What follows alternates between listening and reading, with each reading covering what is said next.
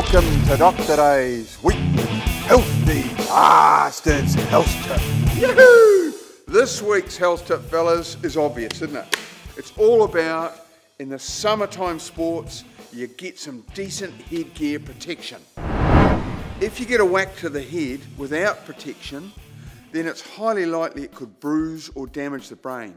You can get bleeding in the brain or around it. Whatever, it causes a lot of damage. This cutting from the Healthy Bastard movie just reminds you how soft that brain is in there and how easily damaged. Have a quick look. We've got this hard head. You can't get across to people, can you? They've got a really hard head.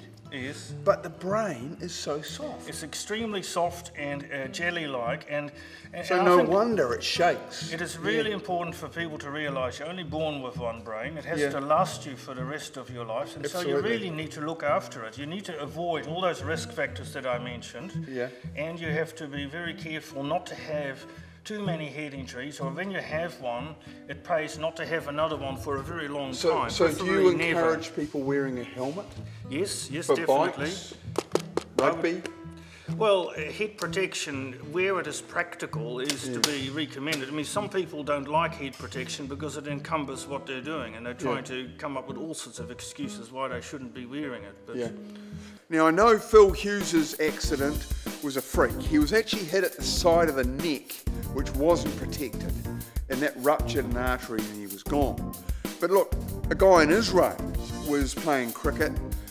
He was the umpire, and the ball struck off a bat and hit him on the head, and he was killed outright.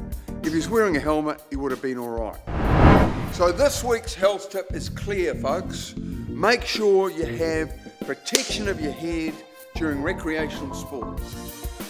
Mountain climbing, motocross, trail riding on your push bike, canoeing, baseball, cricket. It doesn't take much to get a well-fitting helmet, and with modern helmets you don't even know the silly things are on. But buy Jingos that'll protect your brain if you get a decent whack to the scone. That's this week's health tip, folks. Help make it go viral. See you later.